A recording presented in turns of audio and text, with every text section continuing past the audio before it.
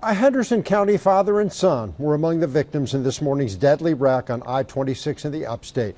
The Spartanburg County coroner just released the names less than an hour ago. 31-year-old John Daniel Fink of Zirconia and his 9-year-old son James Landon Fink were pronounced dead at the scene, along with Donna Renee Bailey from Maryville, Tennessee, that's near Knoxville. All died after a tanker truck hauling gasoline erupted in flames. News 13's Justin Hinton has been on the scene for much of the day. Justin, what's the latest out there right now?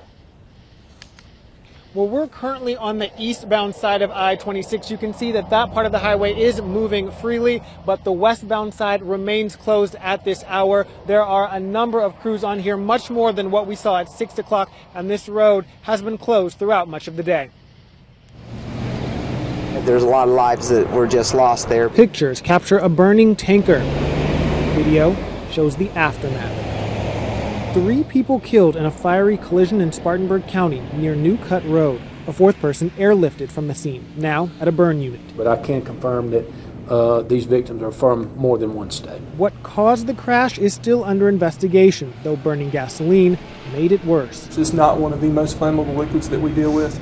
But when you have that volume of gasoline burning at that one time, you're looking at some severely high temperatures. Enough to cause damage not only to the vehicles, but to the road as well, taking close to an hour for as many as 40 firefighters from 10 agencies to put it out. It's so bad we're unable right now to get a VIN number or a tag number. Making it that much harder to identify the victims and all the more heartbreaking for their families.